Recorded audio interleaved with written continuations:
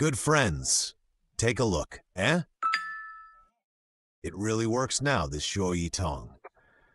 This time it truly can send. You can receive this push notification now. You see it works. And when the screen is locked, it's there too. Let's send one. Look, did you see that?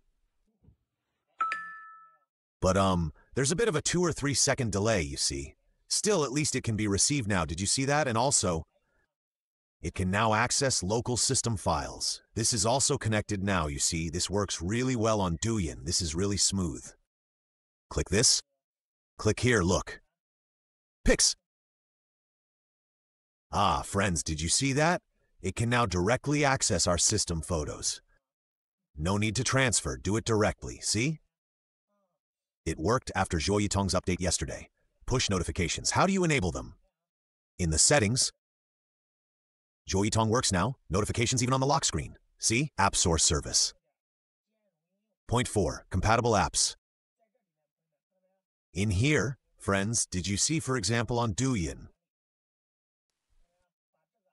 See, you just need to turn all of these on. Try it now, and you'll receive push notifications straight away on your device. Accessing system files is also now possible.